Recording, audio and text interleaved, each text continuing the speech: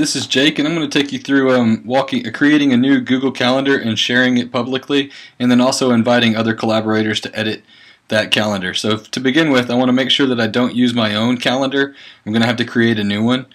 So I'm going to go to Create. Oops, no I'm not. Let's start over.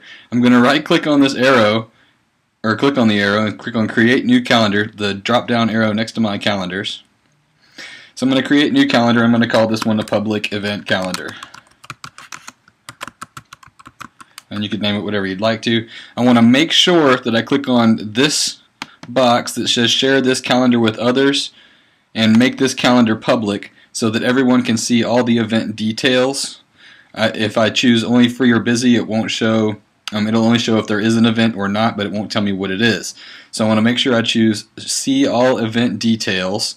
I believe that's everything I'm going to have to set here. Oh, I can also add my specific collaborators here, so I can share with the email addresses for their Google accounts. So I added Joanna Oliver here, and instead of seeing all event details, she'll be able to make changes and manage the sharing, so she can share it out with others. So I'm going to go ahead and so that she'll be able to create events, and she'll be able to again share it out to other people so that they can see the calendar also. So I'm going to create the calendar. It reminds me that making it public will let everybody see all the events, and they'll also become available in Google search, which is a good thing if I'm trying to share those events out publicly. So I've created that calendar. It shows up here, and I can change the color for it, but I want to make sure that that it's shared correctly. So I'm going to right click or click again on that drop down arrow and go to the individual calendar settings. So now that I can see the calendar, if I click on HTML here, and again if I click on the sharing, it should have Joanna shows up so that she can edit it, and it's public, everyone can see it and can see all the event details. So I'm going to go look at this calendar. Now if I wanted to embed it, I would use this code right here, and I would first click on the color size and all of these things to edit these so that I may not want to have the title of the calendar, public event calendar, show up. But if I want to embed it, then I use this HTML code.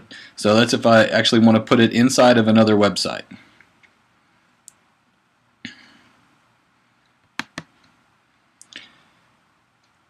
Okay, so I'm going to go back to the event or the calendar settings, and again on share this calendar, that was correct. So I would edit this to get the embed code. You don't get the options whenever you use a web page. So to look at this calendar as a web page, I can click on the HTML there, and then I can copy this email or this URL to share with others.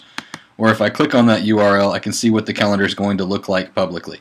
Now I haven't added any events to this calendar yet, so nothing shows up on it, but you don't see the option here that says that this calendar is only able to be viewed, or events on this calendar are only able to be viewed with the people that they are specifically shared with, or who has those permissions.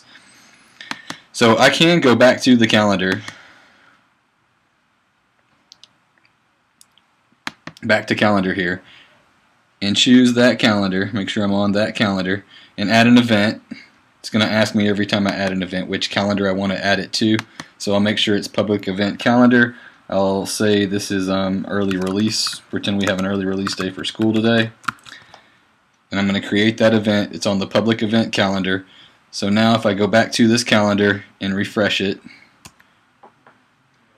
then that 1 p.m. early release will show up. So this is how it would work with everyone else.